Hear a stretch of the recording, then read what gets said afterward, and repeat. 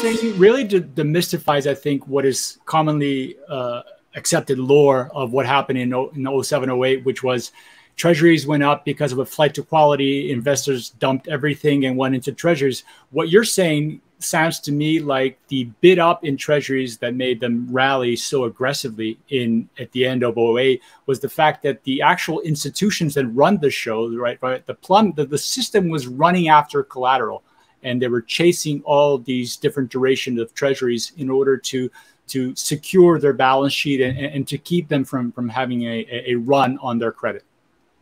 Yeah, the simplest way to think about it is this. Put yourself in the shoes of a repo counterparty. I have cash on my balance sheet from wherever. I could be a money market fund. It could be it doesn't matter.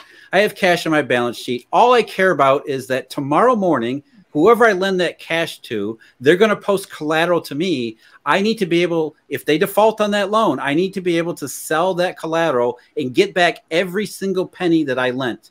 So your only consideration is, what is the market for that collateral going to look like tomorrow? If that market is kind of shaky, then I'm not really sure that I can sell your asset and get back all my money. And so what is the biggest, deepest, most sophisticated market in the world? It's U.S. Treasuries. It has nothing to do with the creditworthiness of the U.S. government. It's simply the fact that the U.S. Treasury market is the deepest, most liquid, and most dependably liquid, and therefore predictable market in the world. So you're the repo counterparty. You're lending cash.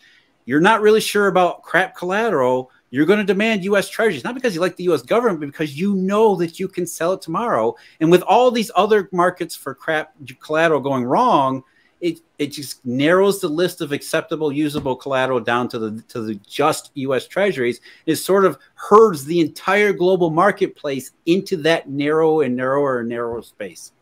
Driving treasuries into negative yield even. Yes, T-bills will get negative because as Emil and I talk about all the time currently, it's still the problem. We still have a collateral scarcity problem, is that you have to look at U.S. Treasuries, T-bills in particular, not as investments. It's not about the interest rates. They're balance sheet tools. They have a utility in these currency and funding markets that goes well beyond investment characteristics. So banks will own them at an extreme negative carry because they need to pay the premium, the liquidity premium, to own collateral that's usable in all weather.